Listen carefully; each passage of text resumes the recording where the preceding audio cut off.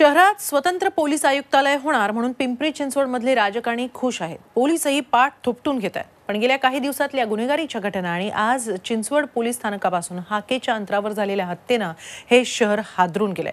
या शहराला असुरक्षित वाटू लागलंय। ऐकताय ना?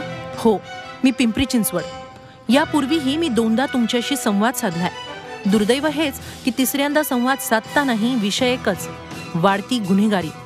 संत श्रेष्ठ ज्ञानेश्वर माऊली, जगद्गुरू तुकाराम महाराज यांच्या वैभवशाली परंपरेचा, महान साधू मोरया गोसावी यांच्या वास्तव्यानं शहर पुनीत झाल्याचा मला केवढा तो अभिमान। देशातलं सर्वाधिक विकसित शहर, बेस्ट सिटी, स्मार्ट सिटी ही बिरुदावली मिळाल्याचाही मला किती अभिमान। पण हा अभिमान पुरता गाडून टाकण्याचा विडाच जणू राजकारणी आणि पोलिसांनी उचललाय। दर 10 दिवसाला भर रस्त्यात खून काय पडतायत, बलात्कार, विनयभंग हे तर नित्याचंच झालंय। गाड्या तोडफोडीनं, घरफोड्यांनी सर्वसामान्य हवालदिल झालाय। मटक्याचे अड्डे, दारूचे अड्डे तर बोलायलाच नको। पण ते राजकारणी आणि पोलिसांना दिसतील कसे म्हणा? आता म्हणे स्वतंत्र पोलीस आयुक्तालय होतंय म्हणून हे राजकारणी आपली पाठ थोपटून घेताय। आता श्रेयवाद होईल, बॅनरबाजी होईल।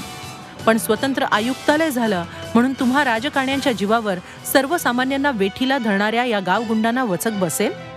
एखाद्या हिरोसारखे शहरातले गावगुंड सोशल मीडियावर स्वतःचं उदात्तीकरण करत असताना पोलिसांना मात्र सापडत नाहीत, त्याचं काय करायचं? कोवळी कोवळी पोरं या गुन्हेगारीकडे आपसूक वळतायत। याला आळा घालणं राजकारण्यांना, पोलिसांना जमणार आहे? महिलांना सुरक्षित वाटेल असं वातावरण निर्माण करणं जमणार आहे? कुणाच्याही गाड्या फुटणार नाहीत, घरफोडी होणार नाही, हा इतका कायद्याचा वचक या पोलीस आयुक्तालयामुळे निर्माण होणार आहे? पुन्हा कळकळीनं एकच सांगणं, पोलीस, राजकारणी आणि पिंपरी चिंचवडकर या सगळ्यांनाच हे शहर विनाशाच्या दरीत जाण्यापासून रोखा। या शहराची गुन्हेगारांचं शहर अशी ओळख होण्यापासून तुम्हीच रोखू शकता।